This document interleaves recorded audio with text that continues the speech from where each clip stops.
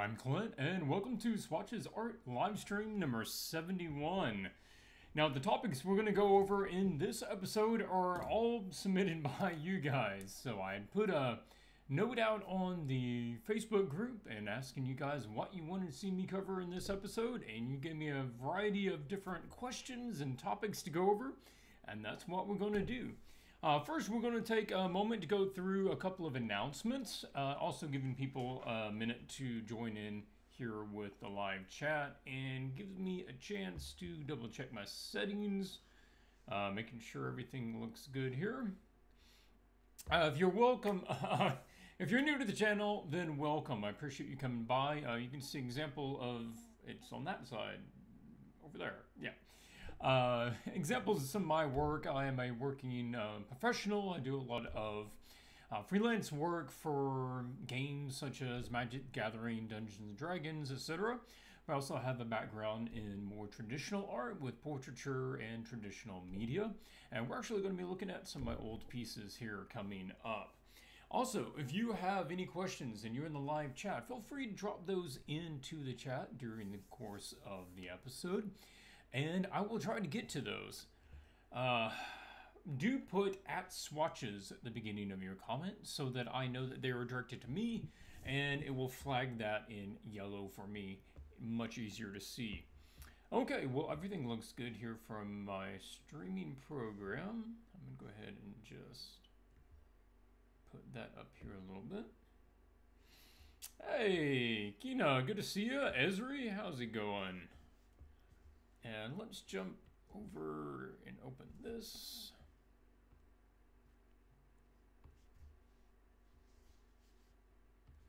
Sorry, I'm kind of playing puzzle game, moving all my windows around so I can see everything. Okay, there we go. I apologize for the camera. This is not my normal camera. I forgot that my webcam was not in the box with my other material. I had that on a different shelf, and it wasn't until about 20 minutes ago that I realized I did not have my proper webcam. So I apologize that the colors are more off and it's more distorted and everything, but hopefully I'll remember that for next time. So, a couple of quick announcements. Number one, I'm starting to move into the new house. I have been putting in a lot of hours, as much as I really can, up here in the new place, and I have just been cleaning and painting and fixing and putting in new appliances and hooking up the new gas heater and stove and hot water tank and all that stuff. But this room is basically livable now, and I'm starting to move some stuff in here. So yeah, it's really cool. I've been kind of working on this house project for a couple of months. I've been trying to get the house and be able to get into it for about 6 months now. So very excited on that. Number two, recording the second half of the materials course. Yeah, I started the materials course thinking that I was going to be able to get it done in like 2 months. It's been about 6 months now. Yeah, the house, everything to do with the house sort of just threw my schedule out the window. And so, yeah, all the stuff is essentially made, all the examples, and all the slides and all that stuff that I talk through. So I'm just going through and recording the 15-20 minute per day video lessons, and then I'll have to edit those down a little bit, and then it'll be done. Already did the homework pages and stuff too. Number three, groups. If you're not part of the Swatches group, then you can go out to swatches.group and vibrance.group. And Swatches has over 3,800 members right now, which is pretty awesome. Thank you so much for being part of the community. It is a very supportive art community that is very much geared towards constructive critique. So we always want to give a reason why we advise somebody to do something. And do note, if you post stuff out there, whether you are or are not looking for feedback, or what kind of feedback or what kind of replies you'd like to see. Sometimes you just want to share stuff, and sometimes you are wanting to get critique. So you know, let us know so that we can better help you. To be announced on the date for the consultations, the one-on-one video chat with me where we can go over your portfolio, your work, answer your questions, that sort of thing. We'll be able to do a lot more now that I'm getting into the house. Now, in the next probably couple of days, basically, I'm going to be moving in here. I got to figure out why my stove isn't lighting, but largely it should be able to kick off pretty soon. So I will let you know. I can't think of anything else, so I'm going ahead and pull over my page here that has the questions on it. And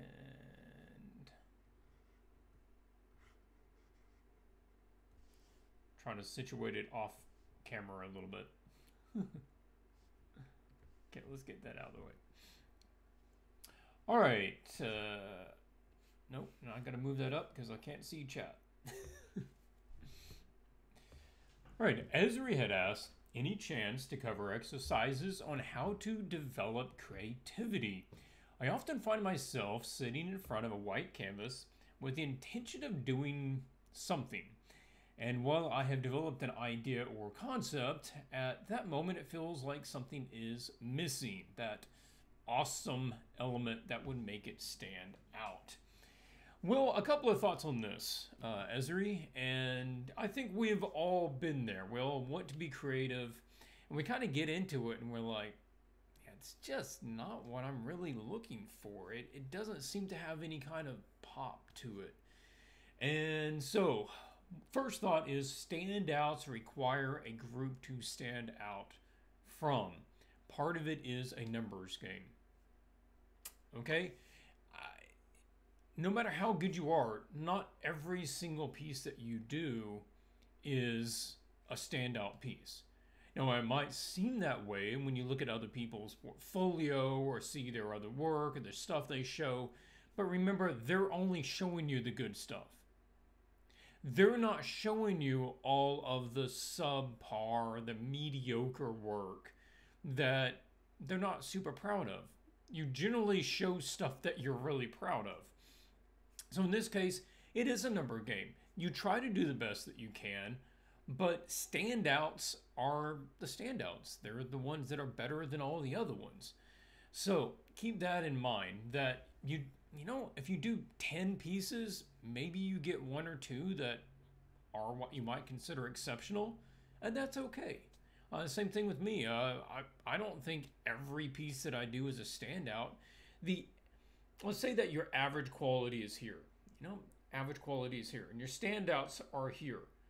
There will always be a difference between the two. There will never be where all of your images are standouts.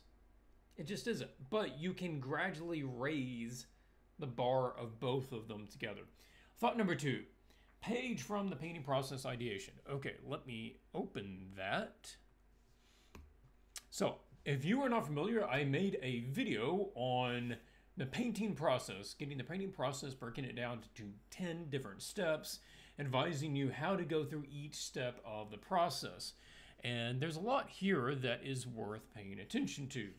Now, this is from the first stage, which is the concept or ideation stage. And this is one of the slides from that stage. So let's talk through this.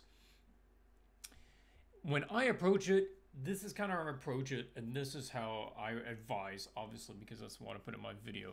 Starting with the end in mind. This is a big one. Having an idea of where you're trying to go will really help you get somewhere that you like being. Otherwise, you're just trying to start drawing, and then you don't really know where you're going, so it's likely that you're not going to arrive anywhere great. Number 2, you don't have to know exactly what the finished image will look like, but you need to know the steps to get you there. Now, those might seem a little contradictory, but you don't have to know exactly all the details, all the stuff, but you might know, okay, I want a really great action scene. That's a fantasy scene, and it's got a dragon, and it's got like these orcs coming after it. No, you don't have to know every single pose of every orc and how every single light's going to work together, but you know the anchor of what that piece is about. That's kind of the difference. And the other one is knowing the steps to get you there. Because if you follow the right steps along the way, what you're going to do is be able to maximize each one of those aspects. And that's a common mistake, is where you're not making the most of each step.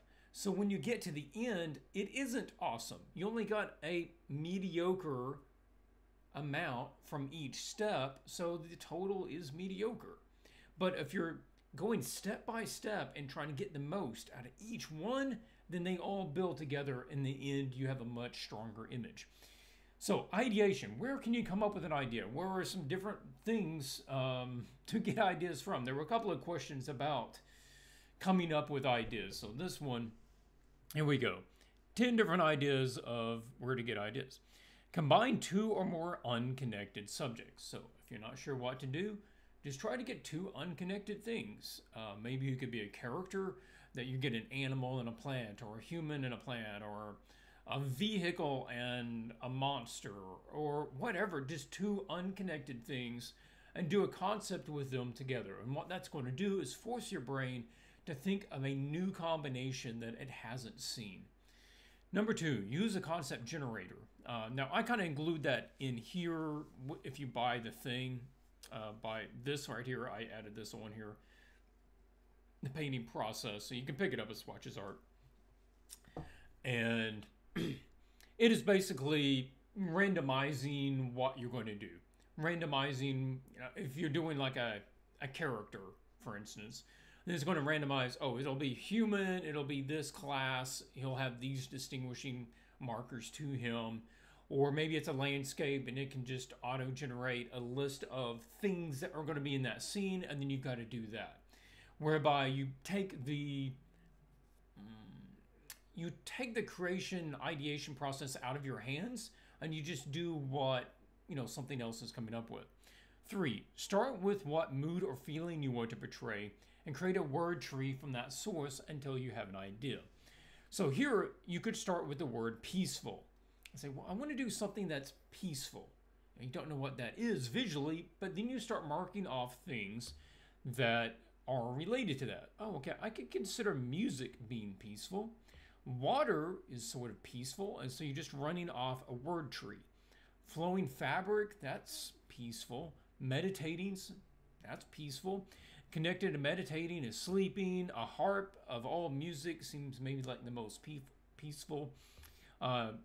Water makes me think of a shrine. It can make me think of a brook. It's like, okay, shrine. Yeah, that seems kind of cool. That's what I want to do.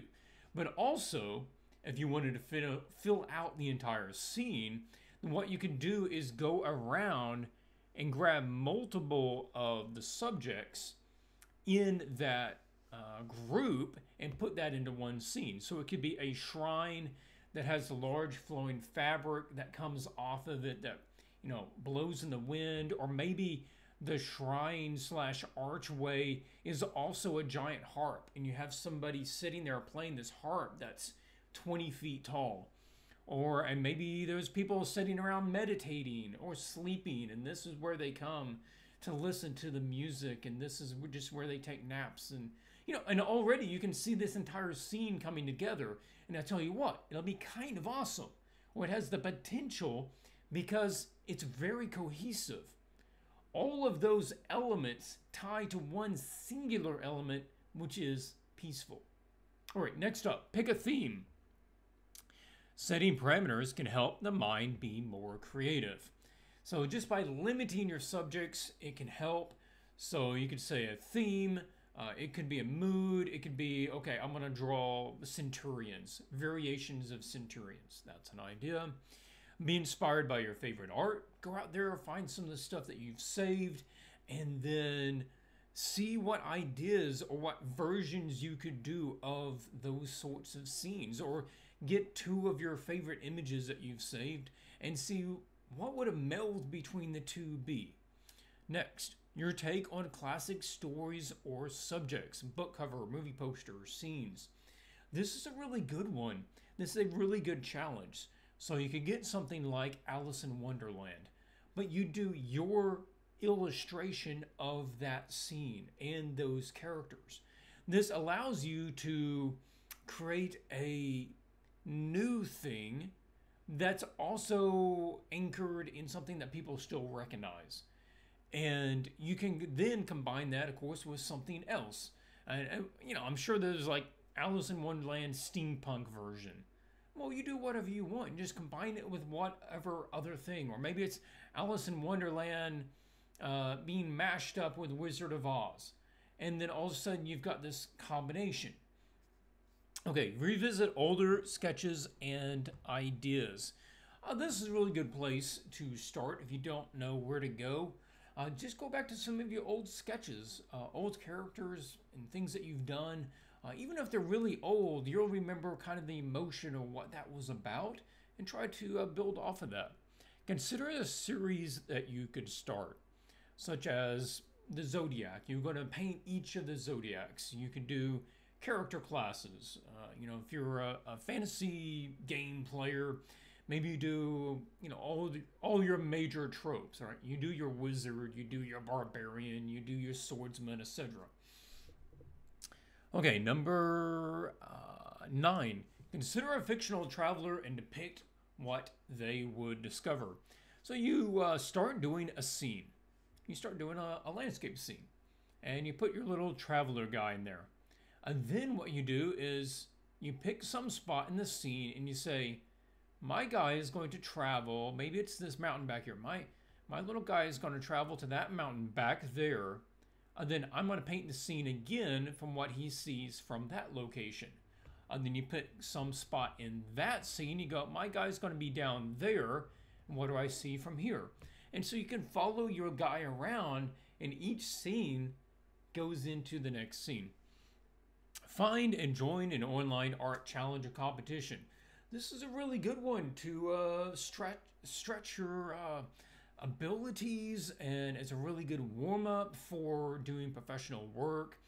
It is also a good way to fill out your portfolio. So yeah, and that's one of the reasons we do a lot of art challenges here, which we'll be able to kick off again now that I'm getting into the house. Okay, well, I think we spent a lot of time on that. No, I think that'll be it. I think we'll move over to the next one. We guess, I was trying to see if anybody else knew. Thomas, Lillian, good to see you. Giles, I assume it's Giles. Or Gillis, I don't know. Kayla, you're on your lunch break? Hey, well, thanks for coming by on your lunch break. Next question comes to us from Dan Robinette.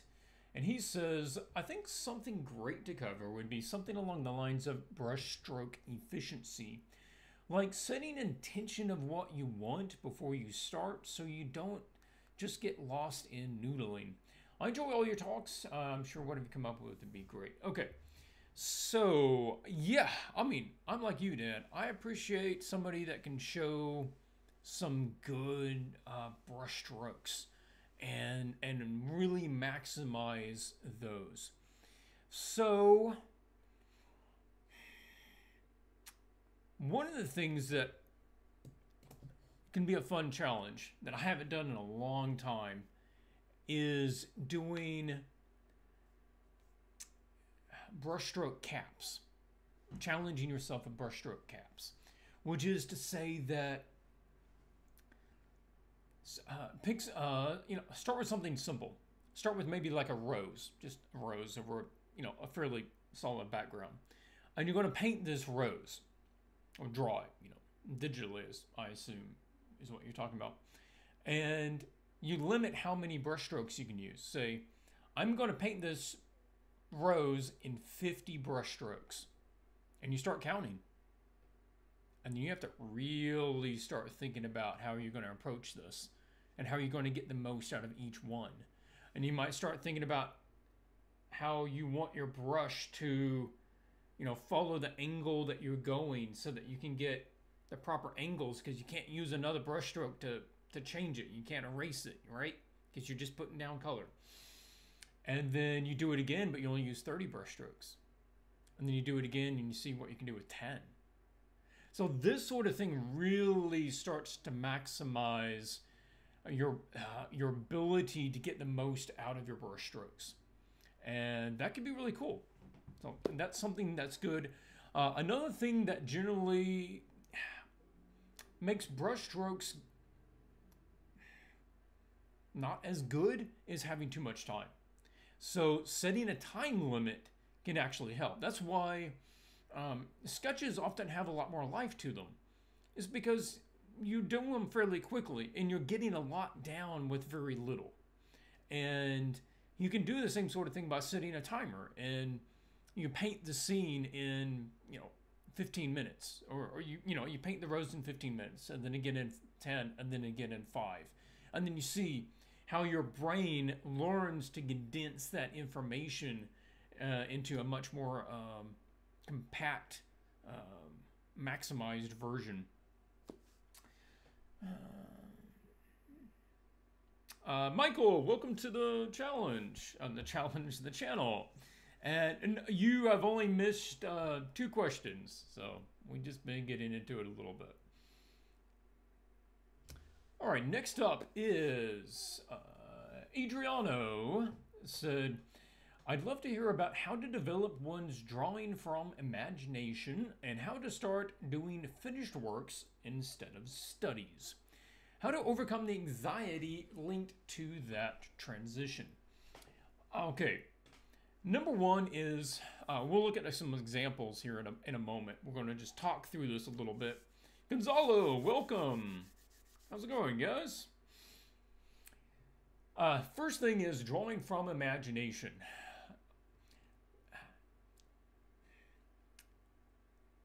It takes time to do well. And don't let yourself be discouraged, because it's not an easy thing. Not to do with a lot of stuff. Because you can only be building off of what you remember, and people really don't remember nearly as much as they think they do visually. They don't really sit down and understand what they're observing. And that is going to have to be where you start. Absolutely understanding the fundamentals. Understanding basic forms. Being able to rotate basic forms. Being able to understand the basic forms of the subjects that you want to draw. Understanding the basic forms and volumes of the body, of a chair, of a car. All of these things. Remembering the markers that make something unique to it. Like I was sitting down, I was trying to draw a squirrel from memory, and it kept looking at like a mouse, and I'm like, and it just really occurred to me that a lot of those little guys, mice, rats, squirrels, they're very similar. Like their tails, the length of their tails, fuzziness of the tails, that is the biggest thing that separates them. And unless I really sat down and studied it, I would have a little difficulty trying to separate them out if I was sketching from imagination. Another thing I'm going to advise is go check out some videos. A while back, I did watch a video on drawing from imagination. I don't remember who did it, but I did find they had some good points. So go out on YouTube and check out videos on how to draw from imagination. And even if you just pick up a couple of good tips, then it's probably well worth your time. I'm going to show you one that I did and that I'm actually thinking about doing in the future as part of the channel. Let's open this up. Okay, so let me zoom in here. This is a photo that I purchased in a photo pack over on photobash.org. Not a sponsor, but it's ran by a fellow artist, and he has a really good collection of royalty-free photos that you can purchase to use in your, photo bashing or reference or whatever. So I came across this little cart, and I thought, oh, it's pretty cool. I like the look of it. It's got some good little stuff going on here.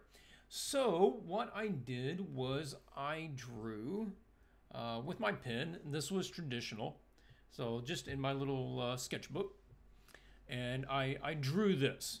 Now, a couple of notes here. I didn't go super tight with this. I mean, this is this thing is maybe 2 inches tall in my notebook, so it's pretty little. And you also notice that I modified it a little bit. I didn't just do completely exactly everything.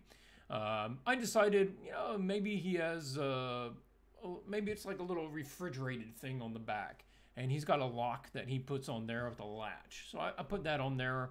And I thought that back piece behind him could look neat if it had like big, you know, quilted pattern on it. And then while I was doing that, I was really having to observe what I was looking at because I was drawing in pen. I did not draw it in pencil first. I was just drawing it in pen. And I find that that forces me to really understand what I'm looking at. And I have to really observe the forms, the angles, the construction, all that sort of stuff. So after I did that, then I started drawing it more.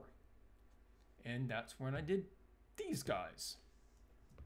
So these are drawn without reference.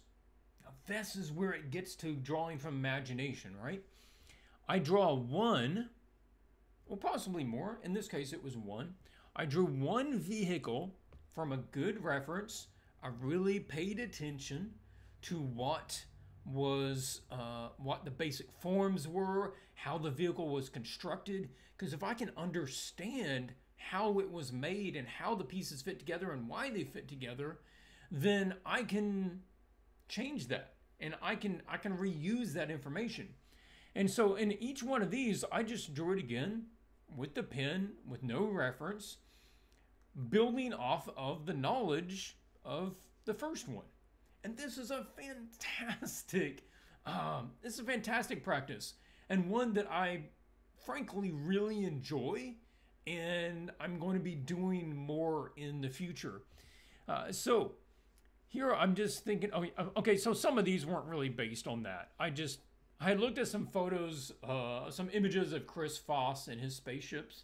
So I was drawing some spaceships on the page as well. That's not really connected to it, but so there you go.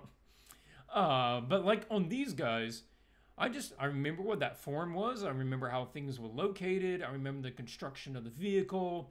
Like on the back of this, I was just driving down the highway and there was a truck behind me, and I was looking at how the latch worked on that. And so I remembered that, and then I put that on there. And this truck obviously has completely different back end to it. And when I was down in Honduras, no, not Honduras. I was in, where was I? Laos. When I was over in Laos, I rode in the back of a pickup truck that had a bed sort of like this, where it was solid up halfway, and then there was little benches in the back. We strapped stuff to the top of it, and yeah, and so it was drawing off of, you know, other memories of other vehicles that were similar and combining those over.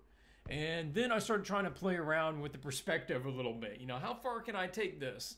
And I started modifying it. They didn't all stick with like the same headlamp, and I went on and put like mirrors on there and lights on the sides. And so I modified it and I played off of that. But that is one thing that I'm going to suggest. And also to you guys, I was thinking about doing just draw along lessons. Just do a video where we just live stream this sort of thing. I'll put a photo of the subject up there, and we all just draw along with our pens, and I can kind of talk through some of the things to pay attention to. Then we go and we draw multiple versions of that from other angles, and we ingrain that. See, I did that months and months ago, year ago more probably, And I could sit down and draw that again pretty closely. Pretty closely. It wouldn't be exact, but it would be pretty close because I understood it. I understand it now. And so I could recreate it without necessarily having to look at it. And if you can just do that with enough stuff, then all of a sudden you can start putting together entire scenes where you you don't need any reference for it, and it's going to be pretty close. So the idea with the series would be, like once a week or so, we'd sit down and maybe we would start with like a vehicle like this. We'd probably stay away from people because that subject would get really complex really quickly, and it would be one of the most difficult things to do, but possibly. And then you'd learn how to do, how to draw a fire hydrant, something in their same relative size. And then you draw a scene with both of them together. And then you'd learn a third thing, and maybe the third thing is, a tree, or it could be a bench. Say that he's parked by a bench. We learn how to draw a park bench. And then we draw a scene that has all three of the things. And each time you add it into the things that you already know, therefore reinforcing it and learning how to combine the things together. And we can talk about how to draw with the pen, without having to sketch, and how to kind of prioritize the drawing process and keep it where you're trying to limit your mistakes, Anyway, it's a fun subject. Let me know if that's a fun idea to you, and we might plan that for the future. Okay, what else? Yep, that was it for Adriano's question. That was a great subject. I appreciate you submitting that question. Next up is Cindy. Cindy says, how to design complex scenes? That's a good question as well. It is one that can seem very daunting if you don't know how to go about it, because it's so easy to get overwhelmed with complex scenes. So let's take a look at some complex scenes that I went ahead and pulled together and talk through what they're doing and what you can learn from that and what you can incorporate into your images. Complex scenes. Okay.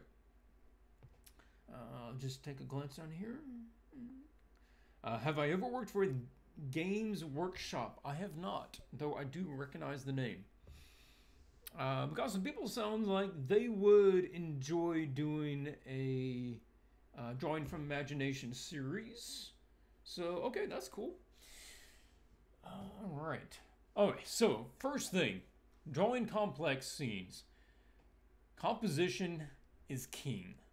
If you're going to study anything, study composition. Because complex scenes can get out of hand and become very chaotic very quickly. And composition is what really helps tie all those things together and keeps it from just being chaotic and random. So let's go through this. No, maybe not the first one. Let's start with this one. This one's a good example of composition.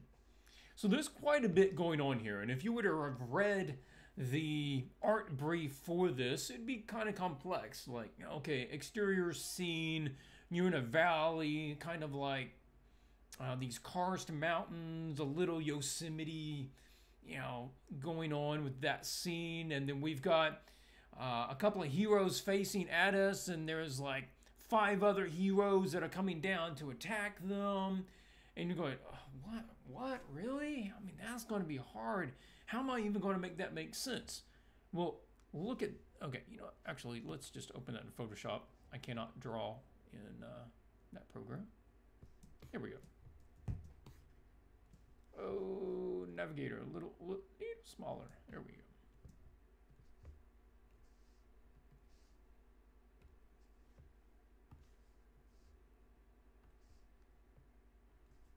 So, have you noticed his composition? Yeah, radial lines. Radial lines is what he's going with here. That is not opaque enough. Okay, now let's push that to 10. So, He's got the lines in the ground, the radial lines coming out here. Boom, boom, boom, like this. He's got the angle of the ground coming down. You've got her arm following that angle.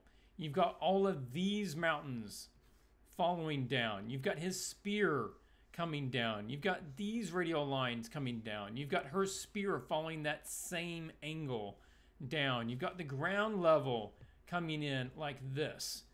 You've got this cloud angle coming down this way. No, it's not going that way. That would break the composition. It's not going that way. That would break the composition. No, it's coming downwards like this. Of course it is.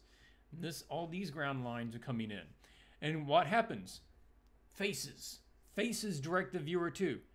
Everybody is looking to the middle.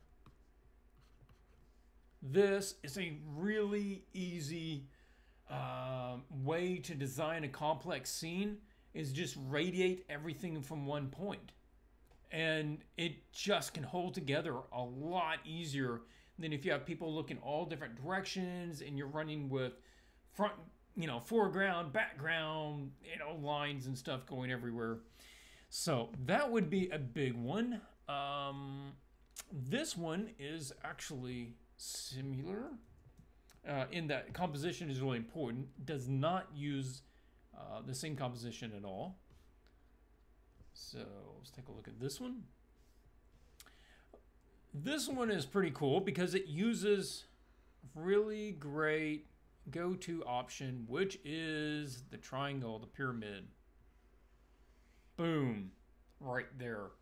Now, there's a lot of other things going on here, yeah, but that angle, and you notice that wasn't that wasn't random, that wasn't by accident. No, there is a reason that axe blade follows that angle. There's a reason that axe does not do this. That would not fit. No, he wants to run it right there, right over the head, and right up to that guy's head. There is a reason that this angle falls right down into her head, right by her arm, and down. That was planned. That's how you start handling complex scenes, is by arranging things to make simpler overall shapes. Now, that is a couple of options. If you want to get more into composition, I have an ebook on composition, and it's basically the condensed version of what I know on composition, and will give you go-to options, patterns, and ways of figuring out composition that'll work for your scene. But let's talk about some other things complex scenes do really well that you need to do them well. And this one, you notice that he separates the value ranges and the saturation ranges. So nothing in the background is as saturated as anything in the foreground. All the yellows, all the reds, all the cool tones are brighter in the foreground, and the gold is brighter in the foreground. Everything else is dimmer in the background, with the exception of the light sources themselves. The value ranges are much more limited. So if we were to do that, you can see how just this is barely sitting in the midtones, separated by like one value, where this has full white to black all the way, all the values up here. And that is also an excellent way to separate it. You can also separate by color, which this is a good example. This is, what's he go by? 6 More Vodka, I think. I met him. I think I met him twice, actually. Anyway, he's done a lot of really great pieces for comics, particularly for some Marvel Comics marketing pieces. And so here, obviously complex. I mean, this thing could be crazy, random, and overwhelming, but it holds together. Why? He has some simple composition going on, and he separates things with color and value.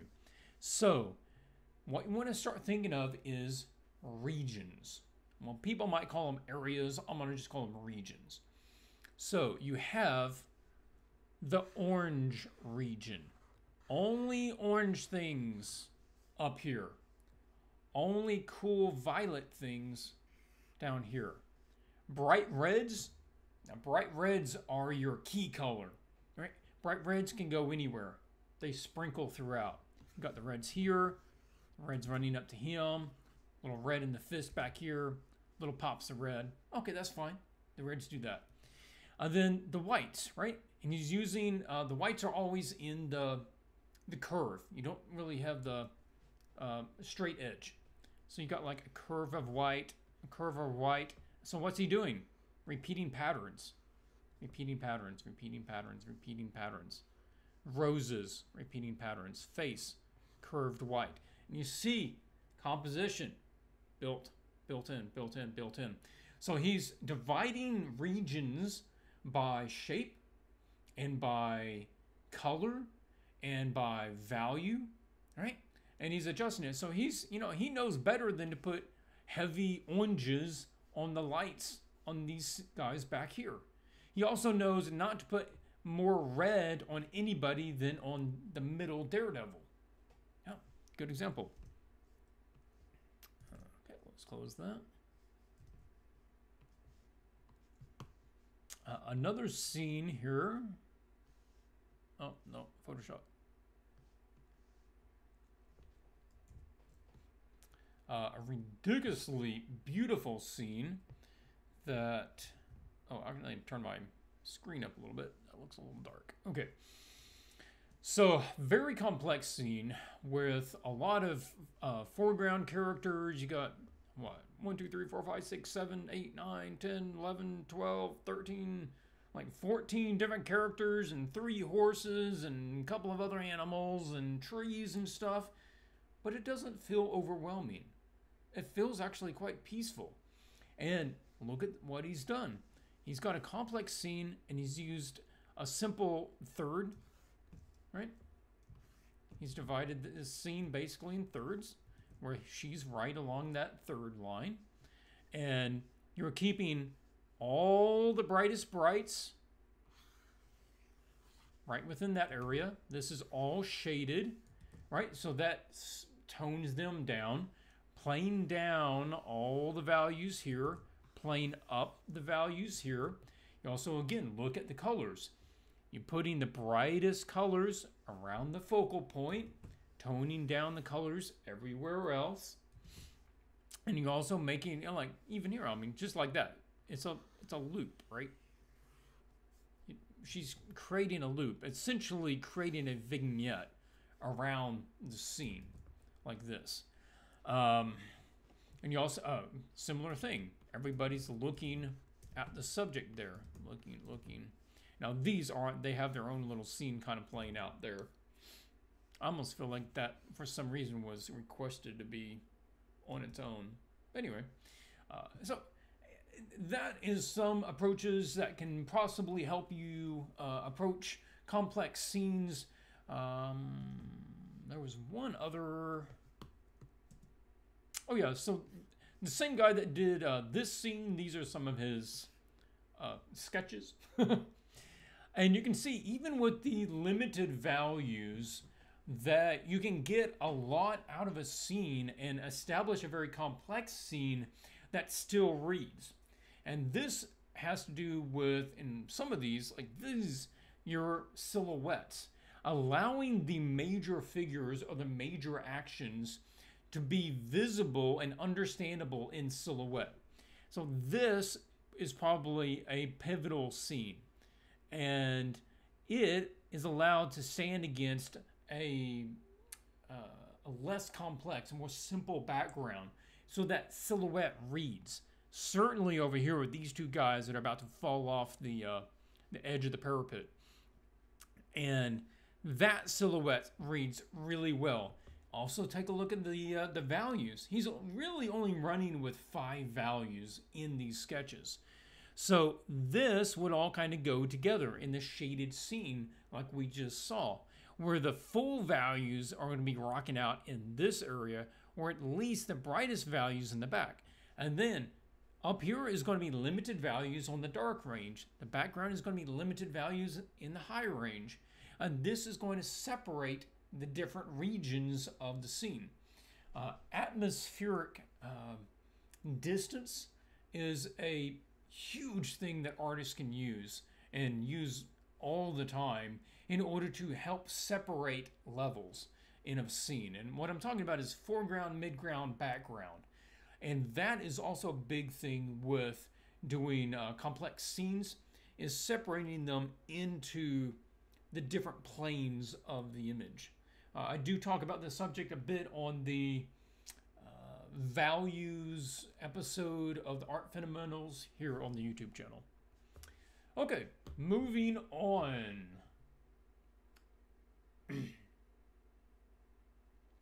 Neria says, how to come up with prompts. You are so good at it. Well, thank you. I'm glad you think so. Is there any technique? I think at this point for you it's second nature, but I often have no idea what to draw. I have the intent, you know, that feeling of wanting to do, but not knowing how to direct it at something concrete. Well, honestly, going a lot back to the earlier question and going through something like this series of different ideas, you're going to come up with something out of that. But that doesn't necessarily even mean that that is what you're sticking with. It just means this is a catalyst to get you to an idea. And even then, you might want to go through several of them before you find something you really like. There are also art prompt websites.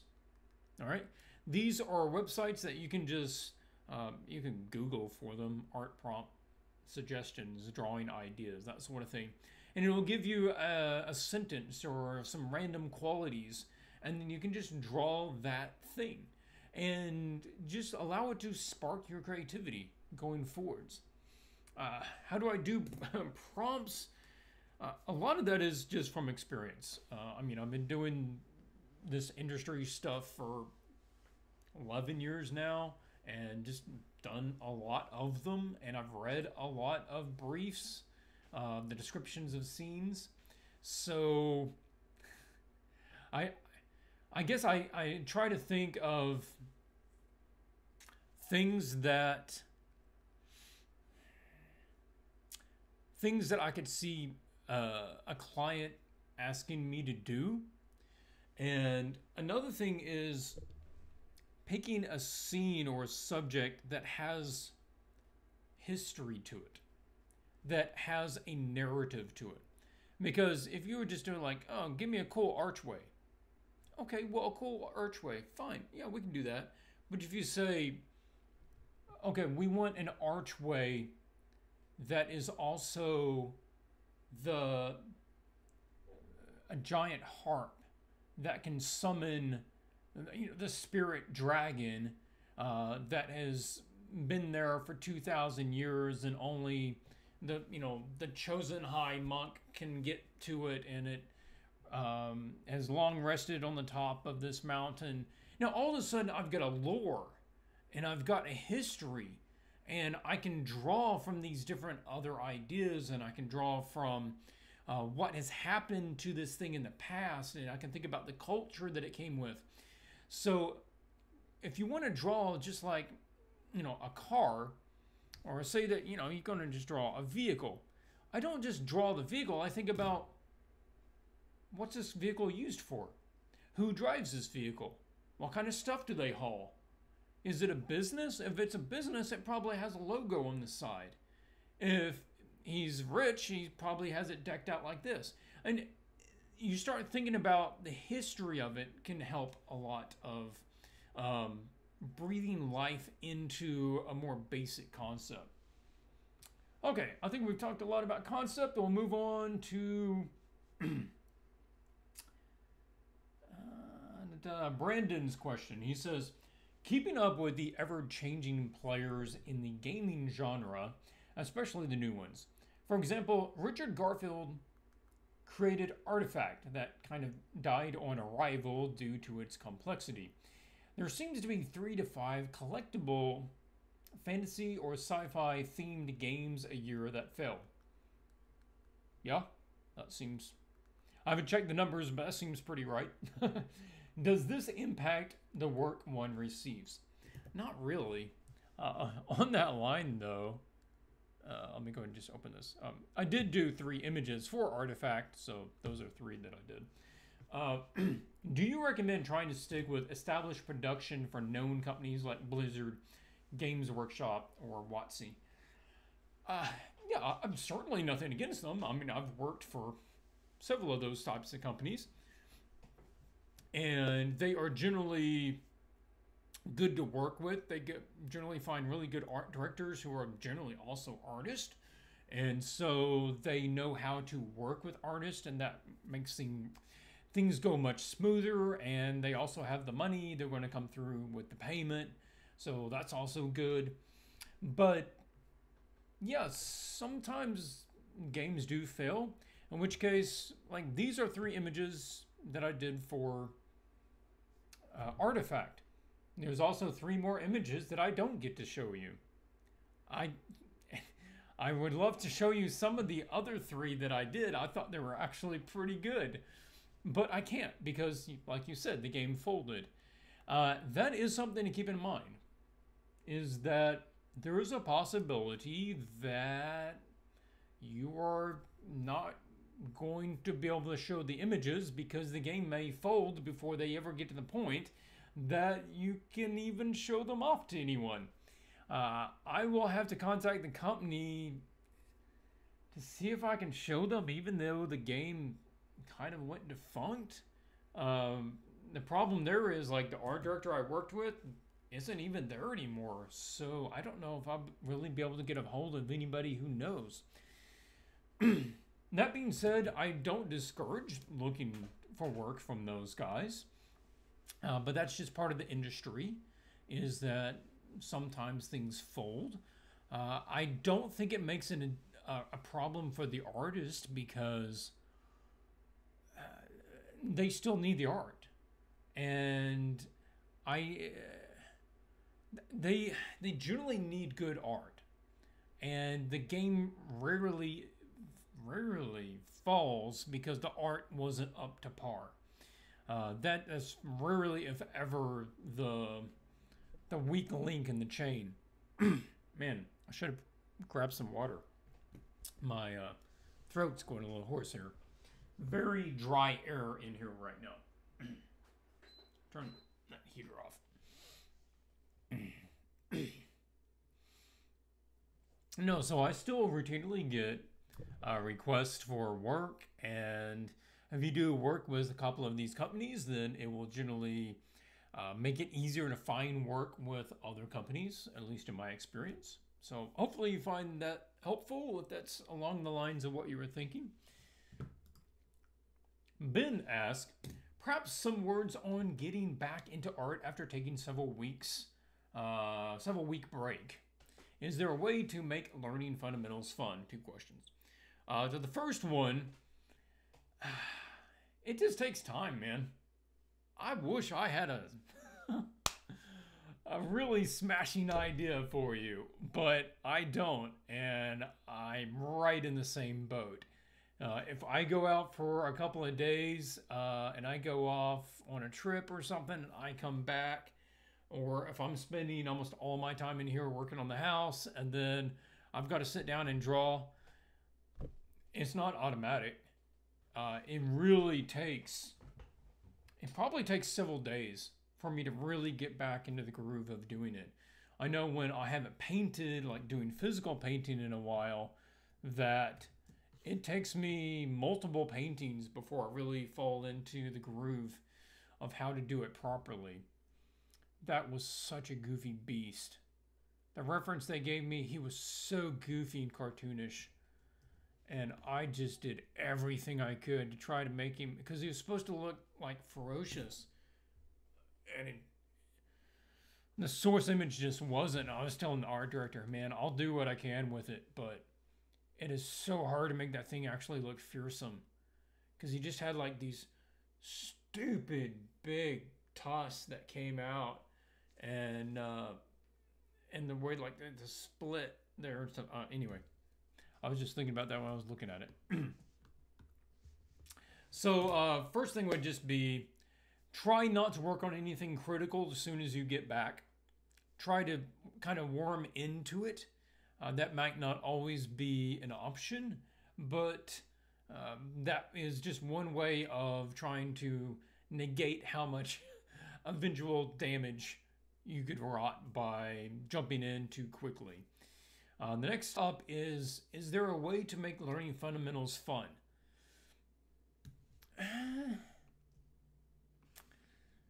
I kind of not sure how to answer that because I never really considered them unfun to begin with.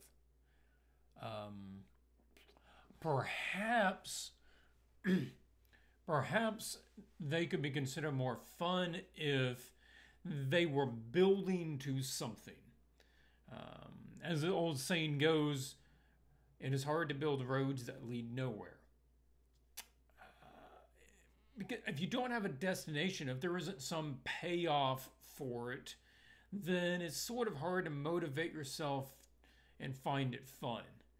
So I would say, pick some big subject that you want to do, or some big scene that you want to do, or a challenge, or art challenge that you want to do. Something in this vein where your studies are all coming together in order to accomplish you doing that thing. So maybe you want to do a big battle scene. So your studies is, okay, I need to learn anatomy. What else do I need to learn for this scene? I need to learn constructions of a catapult. I need to learn what armor design looks like. I need to learn, how to draw fire. Whatever is going to be in that scene, so that each of your studies resolves around how to accomplish this thing. So, that would be one idea. I think that might help kind of push it over and help you out a little bit. Let me know.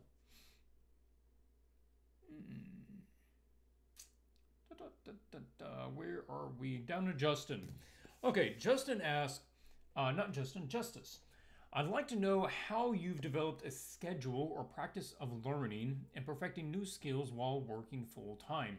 You've mentioned that you're primarily self-taught. True, I did not go to college or university or art school. What disciplines did you put into practice to grow your overall artistic prowess in the midst of delivering content to your clients? So yeah, I worked for years as a graphic designer before fully switching over to do illustration. And a lot of that was just throwing not all, but a lot of nights and weekends into building a portfolio. And that is where I learned a lot of stuff.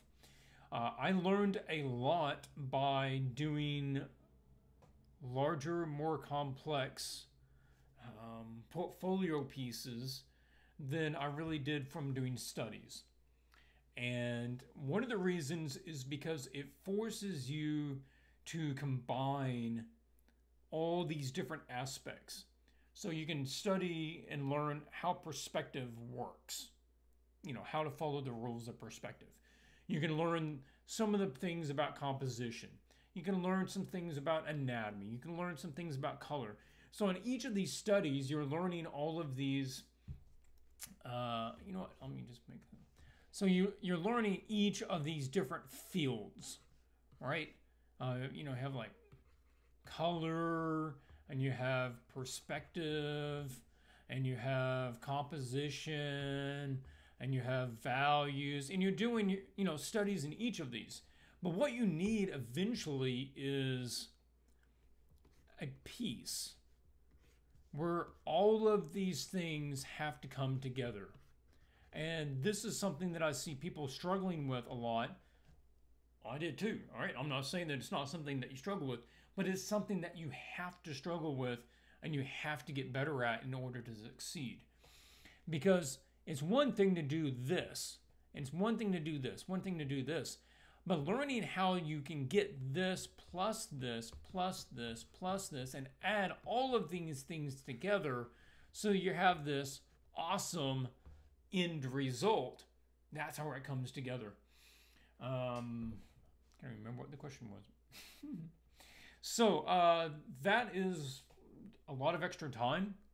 I would say you could start by just being very realistic with yourself and asking yourself what you're willing to give up. What are you not going to do in the evenings or on your weekends that is going to make enough time for you to do this? So I normally watch 2 episodes of TV. I'm only going to watch one, or I'm not going to watch any, or I'm only going to watch one on Wednesday. Or I normally play this many rounds of Call of Duty. Okay, well, I'm not going to do that. Or I normally work out for an hour and a half. I'm just going to do 45 minutes. So whatever it is with your life, sit down and think about what you're going to carve out to make room to do this. Another thing is work and study are not disconnected. So I've received the question several times, how did you do your studies while you're working? Work is study, right? Just because I'm not doing like little studies, every single piece that I do, I'm learning something. I'm trying to learn about how to do something in each piece. And I try to focus on one aspect of that particular piece that I personally am trying to get better at. So for this one, I was trying to get better at the dapple light. I wanted a really good sense of dapple light across his face, where the shadows were not lost into darkness, that you could still see everything in the shadows, but yet there was still a great separation between light and shadow. On this one, I was trying to get the intensity. So that was my main thing. And so essentially I studied intensity while working on this piece, which is pretty cool because it's basically like your clients are paying you to improve, to study. This one is more about just trying to make the thing not ridiculous. I ended up not trying to do great. I guess it was a little bit about painting fur. Just trying to do like painting fur and how it mashes into different parts of the body and stuff. Yeah, because it has like bright green hair on the fur on the top, and then it has like the red spikes everywhere. Oh man, it was weird. So yeah, pick something about each piece, and then that's what you focus on with that piece. I'd love to see some of your graphic design work. Yeah, maybe. We'll see. I was okay. I guess I was better than, average, but not my thing. Let's see. Oh, okay, yeah, another thing, Justice. Another huge thing for improving my skills while I was having my normal work, teaching. I kid you not. You want to learn something? You want to learn how to spell? You want to learn something? Teach it. Seriously. Find somebody, find some kids, find some friends, find anybody that wants to learn. You know more than somebody. Go find somebody that knows less than you and then teach them. What it's going to do is force you to not just rely on your instincts. You're going to have to learn how to communicate, and you're going to have to learn why you think and choose the way that you do, for, why you choose a color, why light behaves that way, why this, why that, how do you handle this situation. when you have to sit down and teach it, you really get better at it. And you also learn it to a degree where you're not going to forget it nearly as easy. And you can do that in a lot of different formats. Whether you are having a class and you are having some people sitting around and you just teach them how to draw a basic still life, you teaching them about values, or you actually just sit down and you put together a one-page little breakdown on how to draw a nose. I don't know what it is, whatever it is. When you have to do that, it changes the way that you think. And it's going to make you understand things to a degree that you've never had to understand it before. So while I was working, I was teaching. I taught multiple art classes up at an art center nearby, an hour away. And I put together numerous little exercises, feedback things online over the years. I get feedback to different people that ask me over the years. So that was something that was always a part of it. Okay, next up. Second question from Justice was, could you explain how you first got into the... I feel like I skipped something or I forgot. Sorry, my nose is really itching.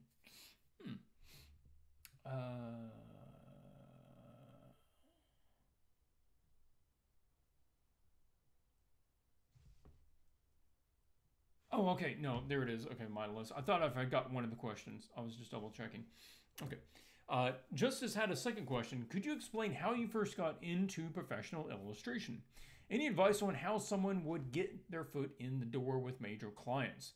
And do you have anything that you wish you would have done differently to get clients?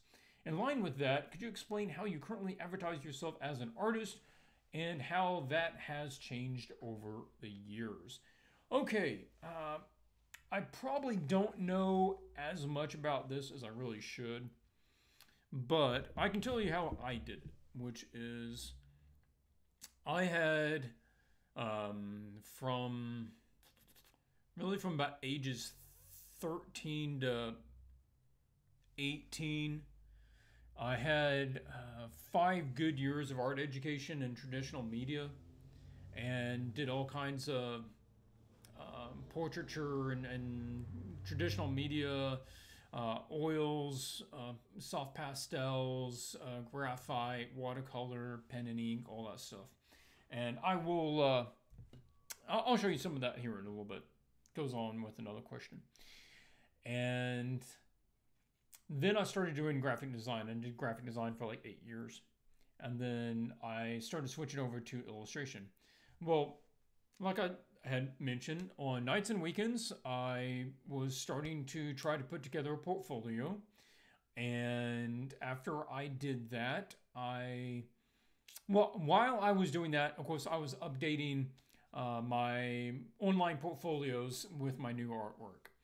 And at that time, which was like 15 years ago, DeviantArt was the biggest one out there. And there was a precursor to ArtStation. I don't recall what it was. CG Hub was also a major one at the time. And so I would put some of my art out there, and I picked up a smattering of small gigs over a couple of years when I was putting together my portfolio. Nothing major, small clients, just needed, custom game that they were doing or whatever. Some random book cover, whatever. But eventually I put together a good quality portfolio, and I made a collage image, and I submitted that to Wizards. I tracked down what their artist portfolio submission email addresses, their art drop email, and I did. Let's see. Yeah, I just submitted that JPEG in and just said, hey, I'd be interested in working with you. If you take a look at my work, let me know if you're interested. And they liked it, so I started doing work with them. And then when those images started coming out and I could start posting those images, which was a lag of about 10 months, then I started getting offers much more regularly from other clients. That it was sort of like, as soon as they saw that I was doing work for Magic, I was like, oh, okay, then we'll take this guy on. All right, he must be okay. And it sort of just, it's like it immediately gave me the clout I needed in order to get other jobs, which I really didn't have much experience, and I'm sort of surprised Wizards didn't let me go like really quickly, because some of my early stuff is just really not good. It's anyway. How do you get your foot in the door? Well, I mean, one is pause. I think there's somebody at the door. I'll be right back.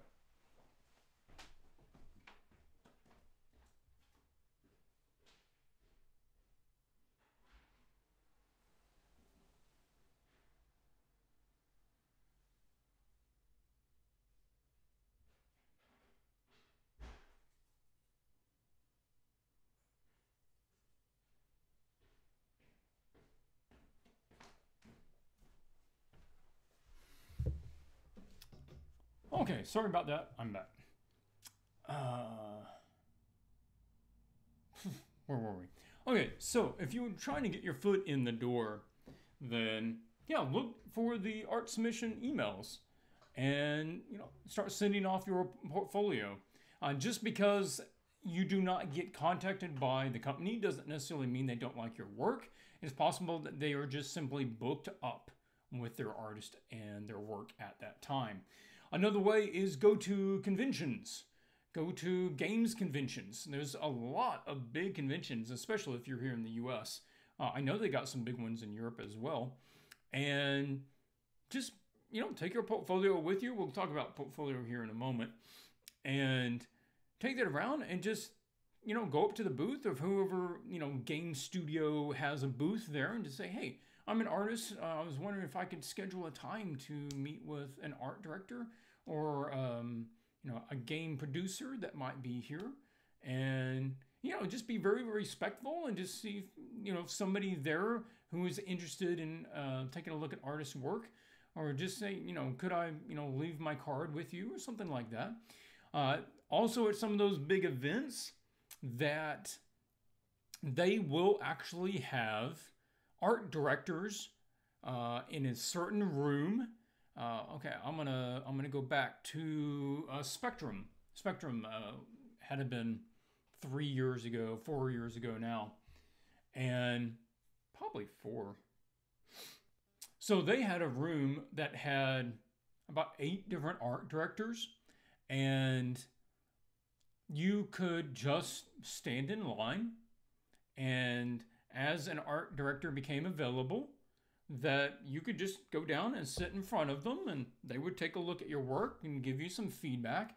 And if they like your work, they take your card and they maybe suggest you who to go talk to, and they would kind of give you a little endorsement and say, okay, well, I really like this work. This is good stuff. I think this would be good for such and such company. Go over there, ask for this person, and say that I sent you and that I just reviewed your portfolio. Something like that could happen. So that is a good option. Other places to get your foot in the door. Doing big online challenges, like ArtStation puts on some big art challenges that gets a lot of eyes on it, and not just artists, but art directors, companies, all those guys are looking for that stuff. And so even though you might not win the challenge, that's not the point. The point is the publicity. There are going to be art directors and game creators who are going to just be scrolling through the entries to find stuff that they like. And that is a way to help get eyeballs on your artwork. And you might find that people start contacting you about that sort of thing. That is another idea. I don't really advertise myself. Haven't found that I've needed to. If I mean, some of the biggest things that I do is just keep your portfolio kind of up to date. That's a big one. Also, I mean, you got to be putting your work out there so it can be seen.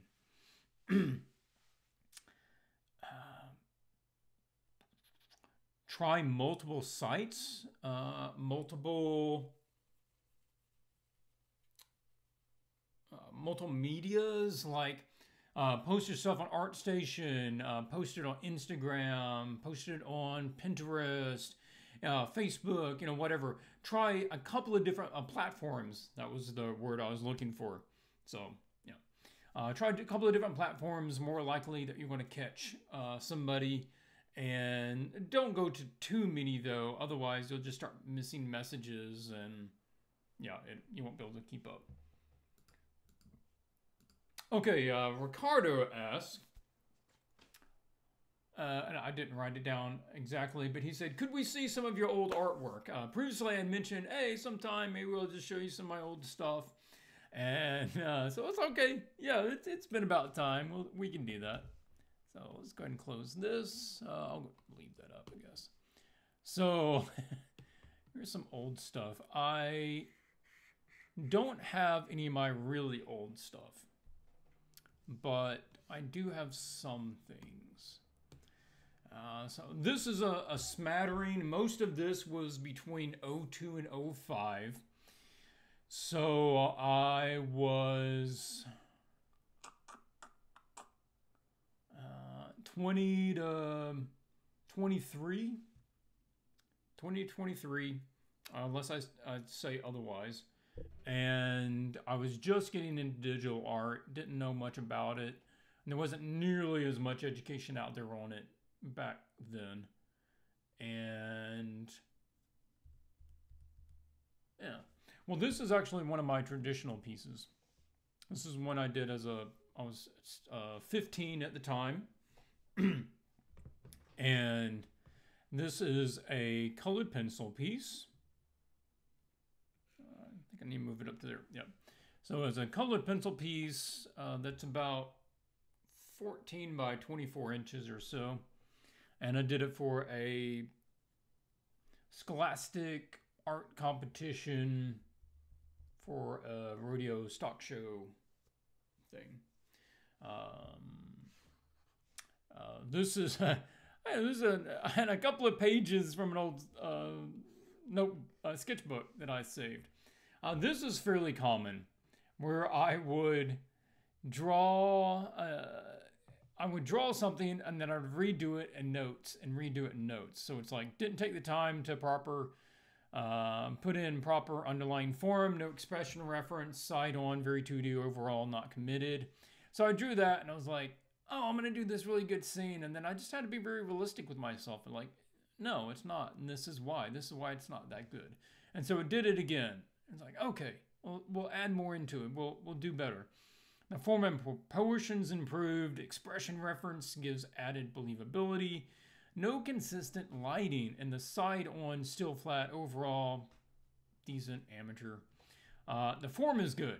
You notice that the slight 3D view gives depth and realism, where this was basically just completely flat. Now that we've got underneath just slightly, so we have more form going on there.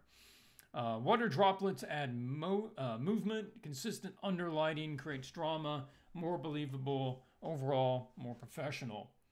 And just drawing other stuff and working out with action and poses and random characters. Yeah. Let's see.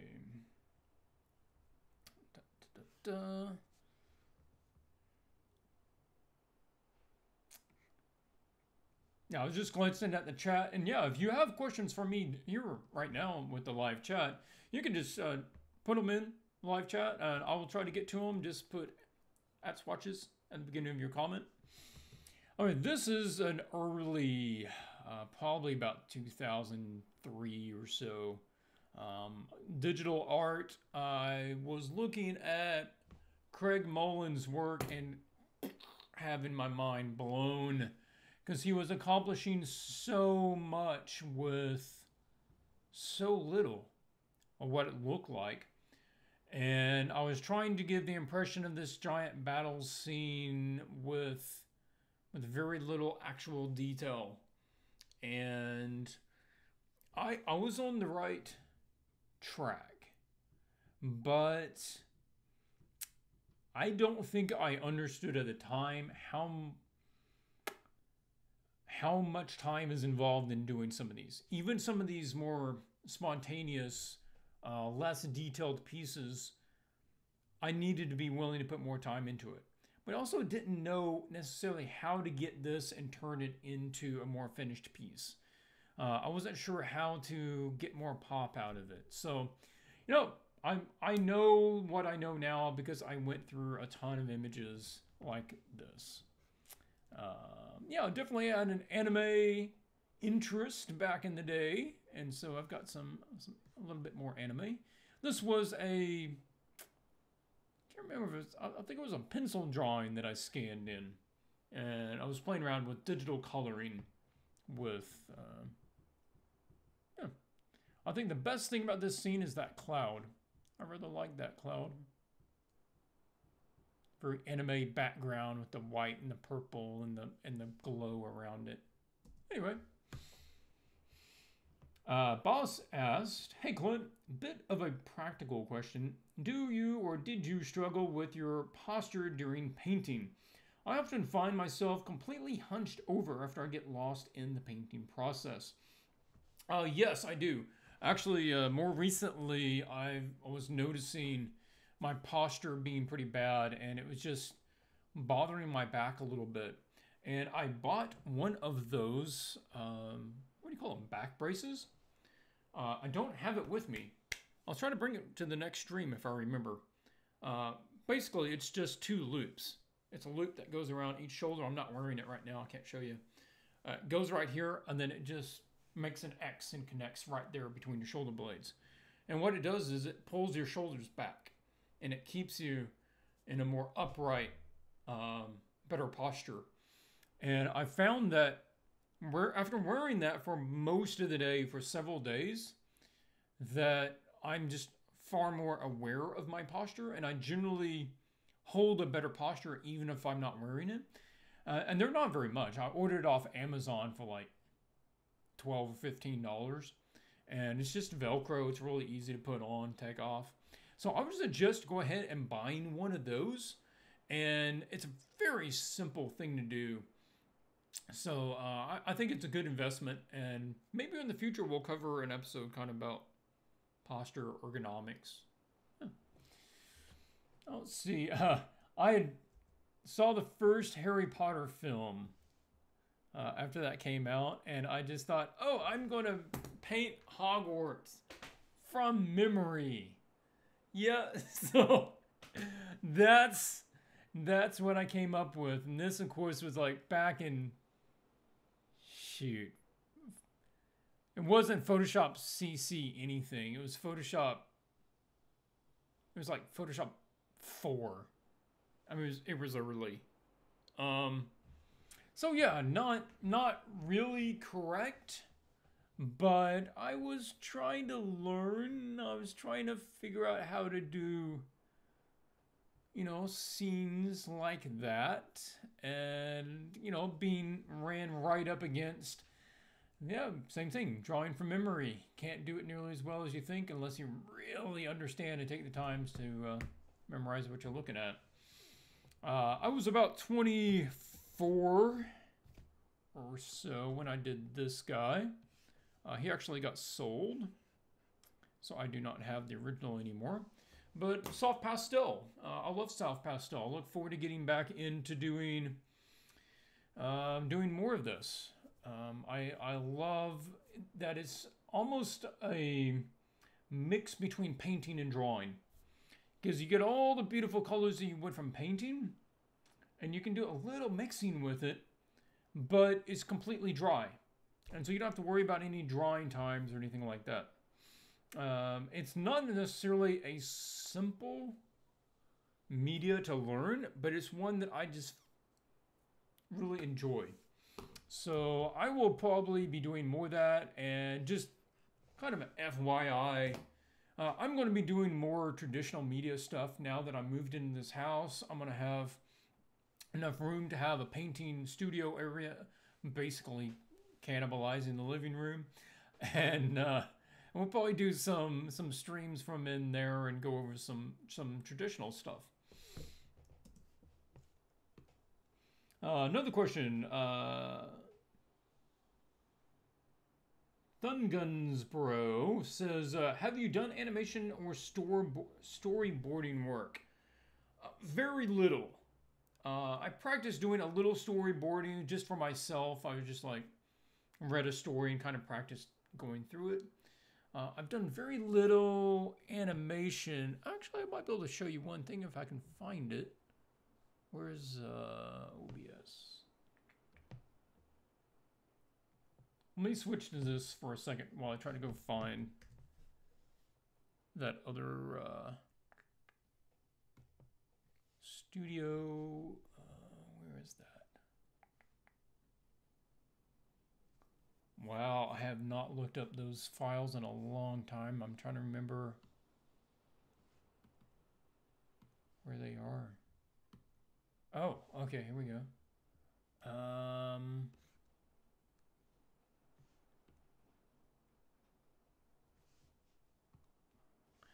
Okay, so oh no, I need to switch screen back. Hang on. Yeah, there we go. All right, Spirited Away. Hayao Miyazaki's Spirited Away is one of my all-time favorite films. I have watched it many times and have enjoyed it every time. So actually, when the trailer for Spirited Away came out, I was just so enthralled. I loved the music, I loved the style and the magic of it. I hadn't even seen the movie. The movie wasn't out yet.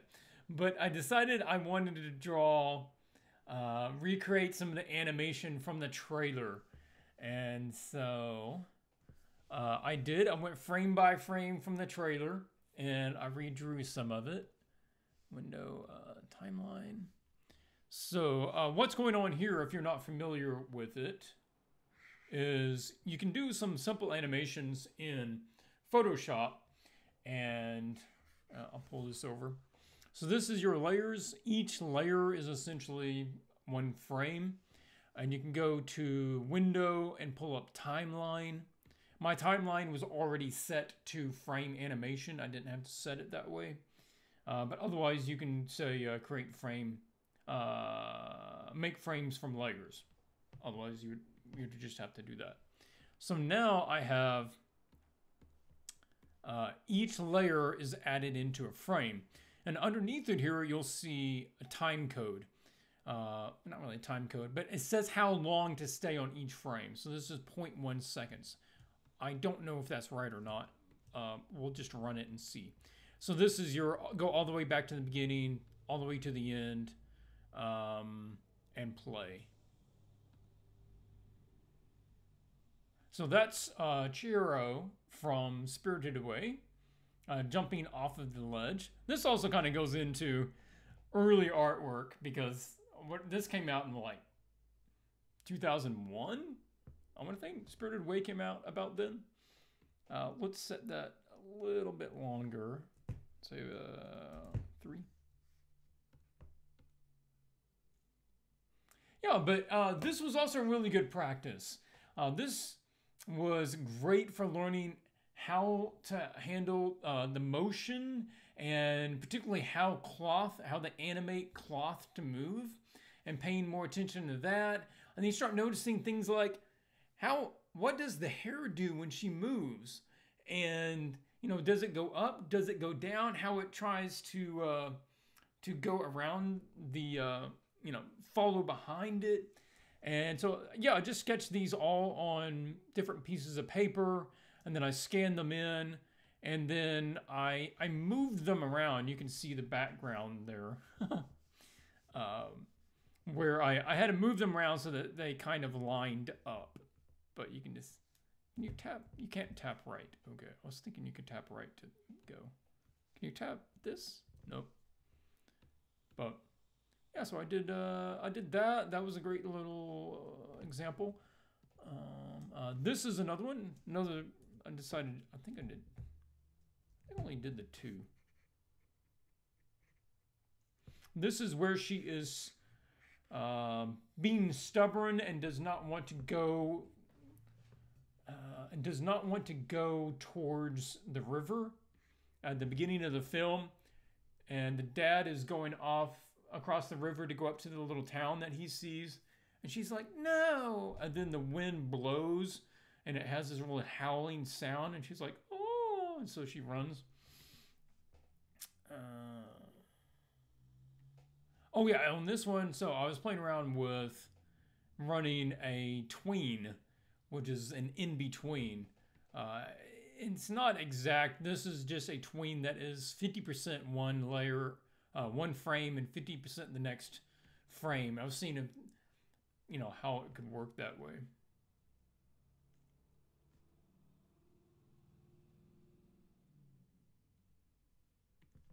Let's slow it down a little bit.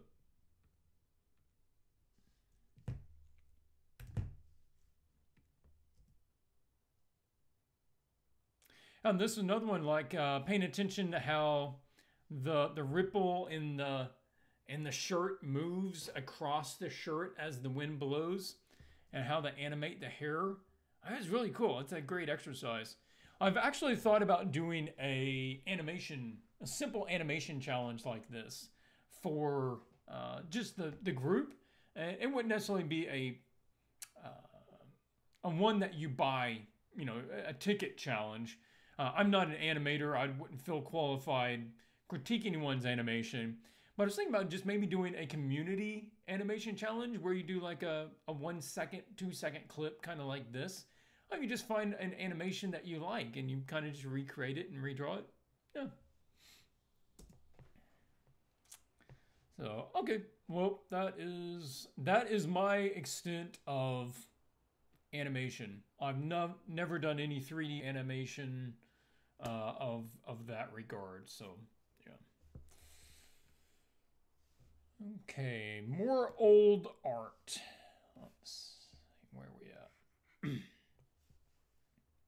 at? This is just a random guy with some fabulous hair. Still, again, early digital painting, not really getting my hands on it. I, like everyone, was very enthralled with filters and trying to get blurring features and stuff, and I couldn't find a lot of good educational videos out there. I ended up spending actually quite a bit of money just buying a few courses, and yeah, so that's what I ended up with. But you can kind of see, just like, working with the shapes, working with the lighting, there's a bit of things that are still kind of hallmarks of the way that I work, I suppose. But the skin's like really plasticky and it's kind of one tone, and the eyes aren't developed at all. And yeah, I mean, it could definitely be better. Just playing around with lights and scenes, and like, this is one of those things that this could be really kind of a cool scene, but I didn't know how to do it better. Like, how do you make it better? What's your oldest work? The oldest one I probably have with me is probably, it's going to be in that group. I do have some old sketchbooks. I don't think I have anything from them scanned in. We could do that someday if you're interested. I could scan in some of the oldest sketchbooks I have, like some of my kiddo sketchbooks. This is where I was looking at work from Sparth. I think it was Sparth. I forgot what his real name is. And I was trying to do like the futuristic scene with the spaceships going through there, and I was kind of over my head. But you know what? That's okay. It didn't come out the way that I wanted, No, it's all right. But I did give it a second shot. And so I did go look out some other ideas. And I thought about the composition. And this isn't letting me make that any smaller. Come on. Oh my goodness. They give you like 1 pixel to work with there. Yeah, so I ended up tilting the scene and then putting like the silhouettes of the little people down here that I would develop later, but that I never did. I got that one window and I threw that on there just to kind of give me something to work with. Kind of rethought my lighting and yeah, and I didn't know where to go from there though, so that's as far as it went.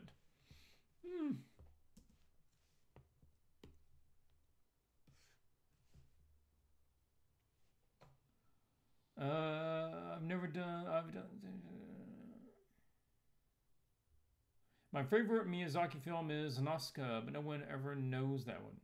Really? Nazca, the Valley of the Wind? It wasn't my favorite, but yeah, I mean, I know it. I've seen it.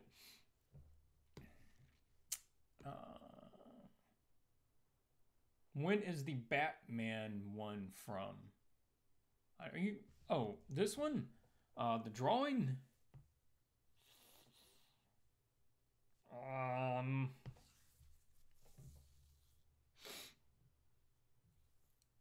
Oh man. I don't think I'd moved away from home yet. Late teens? Mid-teens? Yeah, I would need to find the notebook that's taken out of in order to get any more precise than mid to late teens. Yeah. Now this is one that I feel like was actually a little more successful with the getting more out of the brush strokes, not having to be super detailed. And it was basically an exercise in using 2 brushes. So I used one major brush just to block in big shapes. That was kind of like a 100% brush that had no opacity control to it. And then I was using this really rake brush that was just a series of like 8 little marks. And trying to build a scene just with those. Something simple that would read well. Why that samurai is using a European sword, I have no idea. But he is. And that's probably why he lost. Because, there we go. So I did that one, and that one came out. I was pleased at the time with it. This is another one that I thought actually came out quite well for a fairly simple scene. I did that all in black and white first, and then I went back and added some color to it, and it's overly filtered, and I didn't really know what else to do with the grass. I literally just used the standard old Photoshop grass brush, which is terrible, but that's what I did. And yeah, see, you're always going to hit a limit when you try to do a workaround like that, because I was trying to skip around fundamentals of design and color and value, and it doesn't work that way. Yeah. Okay, what else? Brandon had asked, at shows, what is the best way to present your portfolio? Or basically, I shortened it down to that. And should you print off your pages and put them in a big portfolio and carry it with you or whatever? And I'd say, honestly, if you've got a nice tablet, then that's a really good option. And it's a very popular option now for reviewing somebody's portfolio. If you've got a booth and you're showcasing your artwork, then yeah, you might want to print them off and put them in a binder so people can flip through them. You wouldn't necessarily just want to leave your $1,200 iPad sitting on the table for people to look at. But if you're going to an art director or a game producer to look at your work, then yeah, a nice large iPad or similar is a good option, and you can put your artwork in different folders so that they are geared towards the person that you're speaking to. For instance, if you're trying to reach somebody like Watsy, then you don't really need to put in concept art. That's not what you're looking for. You're looking for more illustration. And you're also probably not going to be putting in your traditional still life studies or your figure drawings. It doesn't have any bearing on that. Although you might want to put them in another folder. That might be exactly what you want to show somebody else. And that's one of the great things about a digital portfolio on some sort of pad. Another option then is to, I would say not an option, but in addition to that, make sure you have business cards. I still collect them when I go to events, and people still take them if I give it to them. Business cards is great, just, you know, full size. I want to think that I have somebody, a good one from somebody here.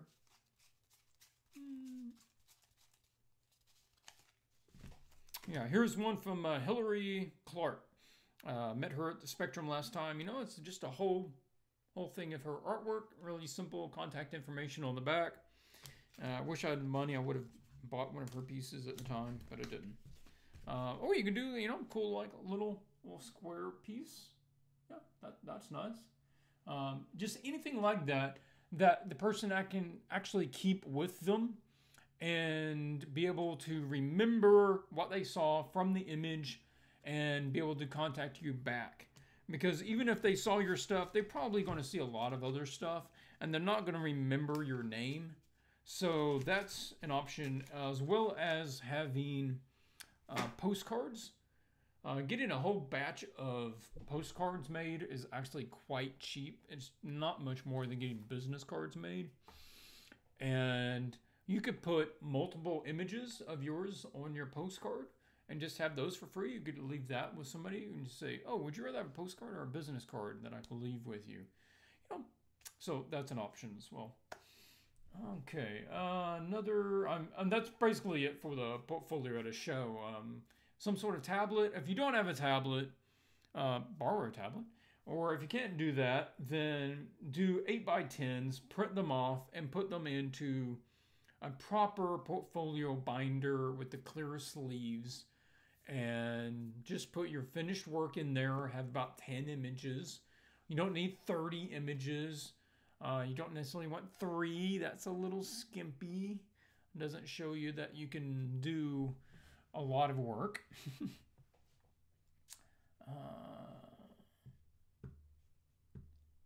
Oh yeah, comment saying make sure the business card is smaller than a credit card. Well, I mean, the standard business card is about the size of a credit card, which is fine. But the postcards obviously are larger, but you're not necessarily trying to put them in your pocket. That's so. Yeah. Got another question up here. What is your favorite image you have done for MTG? I'm gonna have to say I don't have one. I'm not just trying to skip the question, but you know, I've done over 100, and I don't feel like one of them is just so much better than all the others. There are ones that I like more than others. Again, I cannot open that folder without showing off other stuff, so just a second.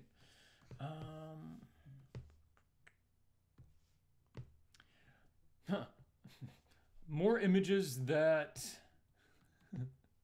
never got released.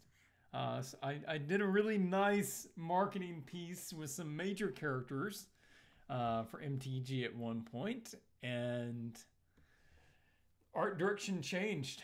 The marketing direction changed, and it never got used, and it was a real shame because it was a lot of work, and it would have really been nice to show.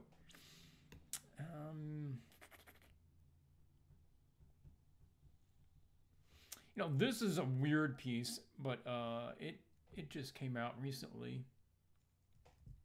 It's not my favorite. I'm not putting it up here because it's my favorite. I'm just Kind of showing it off. Yeah, that one, that was, I was about to go crazy trying to do this thing. Because the brief was really open-ended. It was just like show 3 creatures basically having their mind erased and let it be kind of surreal. And so I went through so many variations. I want to think that I went through like, and not just variations of this scene, like completely different. At one point I thought, you know, what if they were glass, and what if they were like made of glass? And I mean, what if they were normal, but like their color was draining out, and then what was left was just a glass form of the people? And so I did versions of that, and I just did so many kinds. And then I did this one with 3 of the giant characters, which are these things, and they were like, oh, we like the overall idea, but can we have 2 other races besides their giants?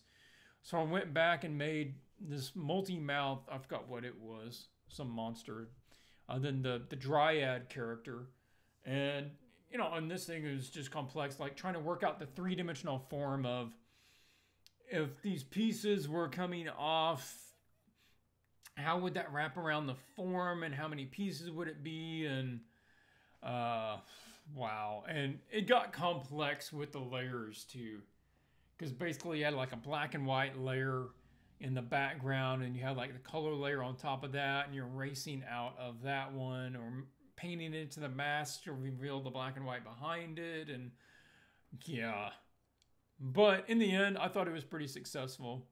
So it's one of those things, like, is this a piece I would hang on my wall? No. Did I learn a lot? Did I get pushed a lot? Yeah, I did. So, you know, from an artistic growth point, it really worked well. Michael asks, if I remember, you don't play MTG, but I've watched the trailers. But have you watched the trailers? They've gone from 2D animations of the cards to full 3D, and I'm curious of your opinion of that transition. You're correct. I don't play MTG.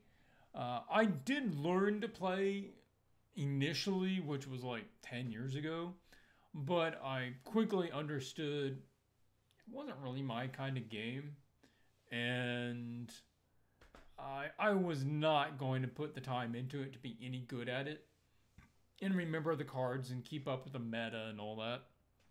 So I haven't played it. Yes, I have watched several of the 3D trailers. I particularly remember the trailer where they are in Ravnica, and the heroes are going up to fight Nicol Bolas, who took control of the Eternals and the Eternal and the gods from the Egyptian place, Amonkhet. And Chandra is going up there, and she's like trying to fight him and turn the undead against him, but because she has a pact with him, he can kill her. So yeah, I thought it was cool. I mean, it was really well done, and I think it does Magic well. So I'm completely happy with it. I was into it.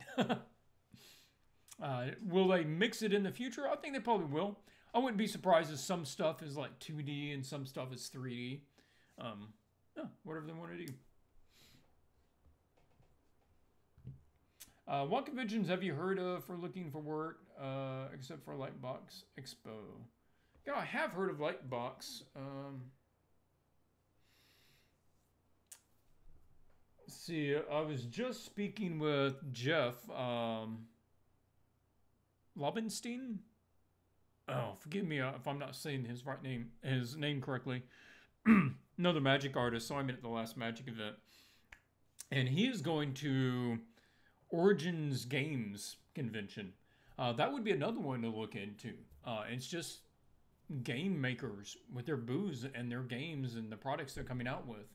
I was there before years ago, but I think it's much bigger now, and that would be a good choice for looking around and showing your portfolio around and seeing if you can make some connections. Also, see about getting onto game making Facebook groups and check with the moderators and check with the admins before you post. But you can put and if they're okay with it, just say, hey, I'd like to make a post about art services. I'm an artist looking to get in on some new, game companies and their IPs.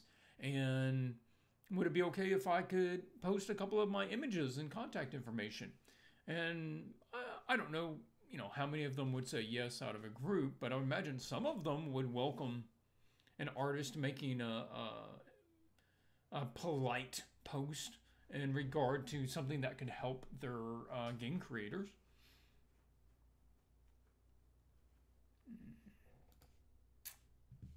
Oh.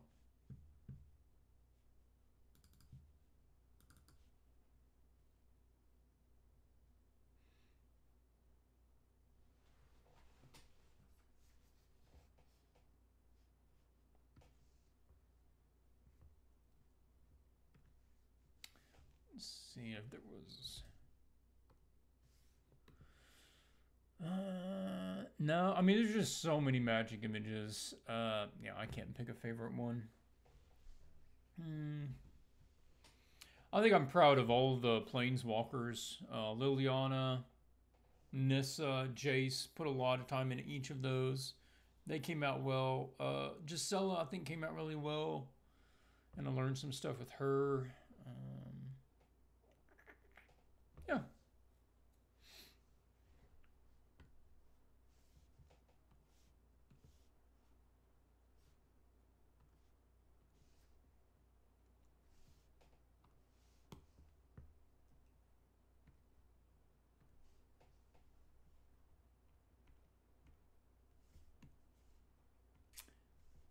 Oh, quit opening that. There.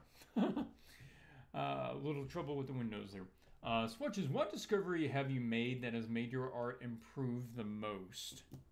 Oh.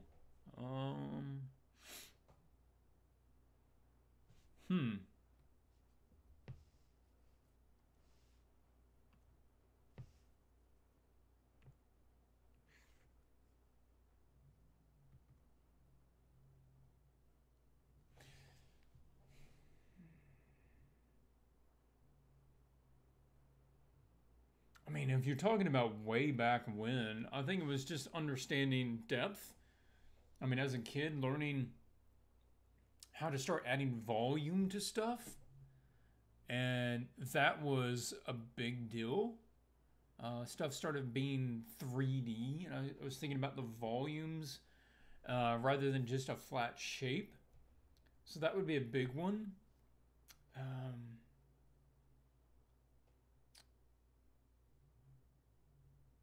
So many little things. So many little things.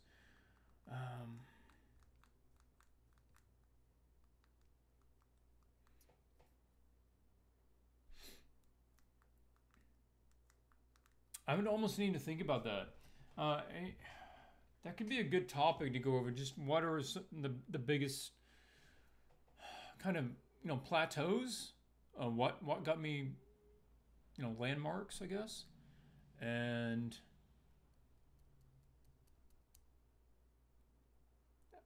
it's also a question. I'm sure that there is a good answer to this, but just offhand, my brain's kind of going blank.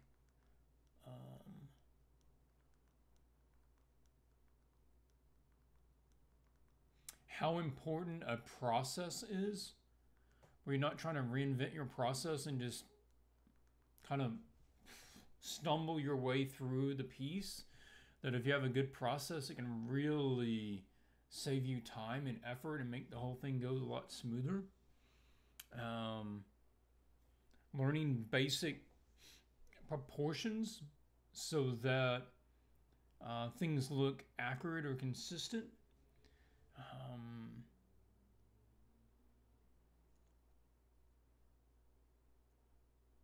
Yeah, anyway, that's something off the top of my head.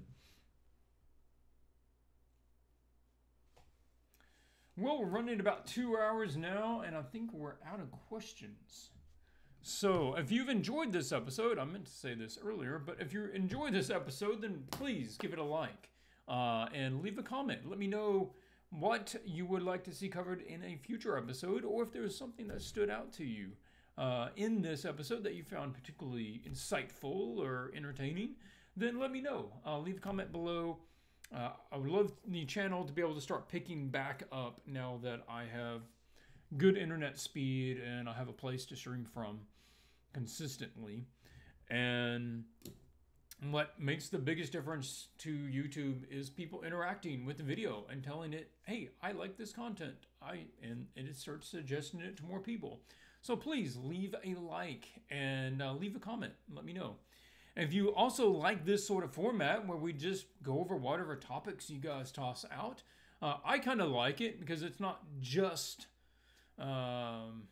me having to come up with something that I think you might find interesting, but I feel like I'm actually being able to address your particular concerns and questions. So if you like that, then let me know. Say, hey, yeah, this is a good way to do an episode, and in the future, could you cover this? And I will add that to the queue.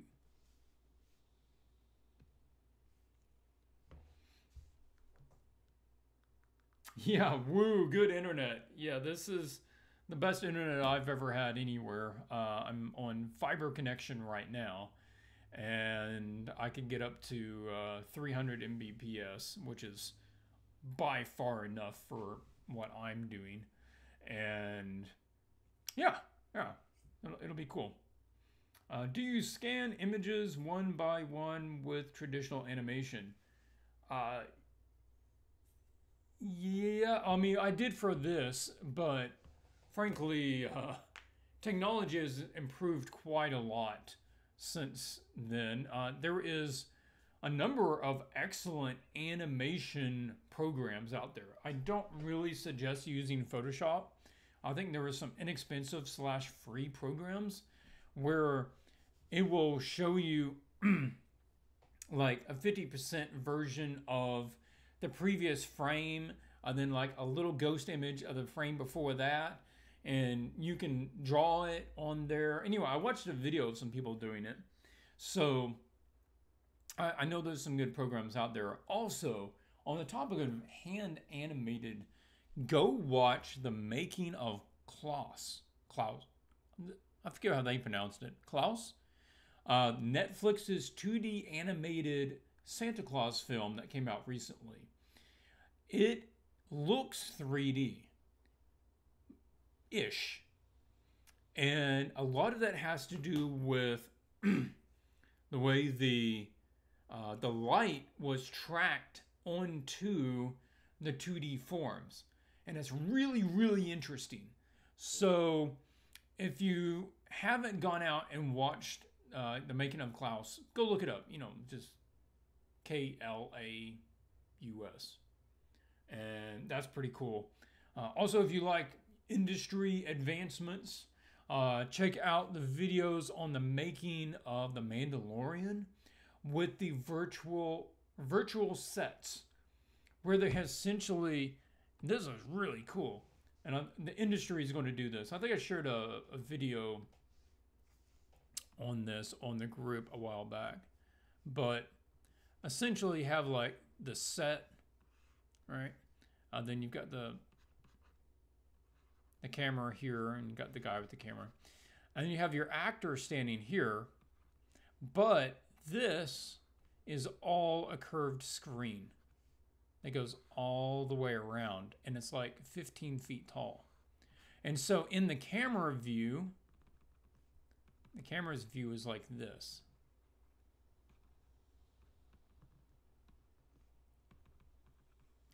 That it looks like they're on location, because this is one seamless screen that is 180 degrees around the character.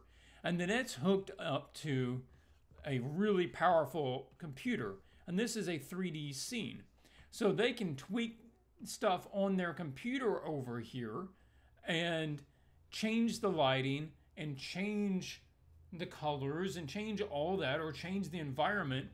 Then it automatically changes on the character because they are literally being lit as if they were in that environment. And then they can move this camera physically to go around this subject, and this is also connected to that computer. And so the background will move equal to, in perspective to, what this camera is doing, so that it looks like it is an actual 3D set.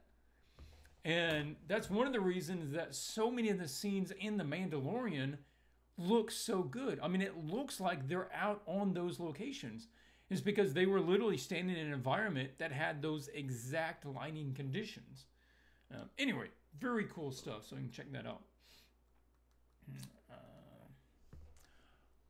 Yep, it's 8:03. I think we're going to wrap it up there. Thank you very much for taking the time to join me here on Swatches.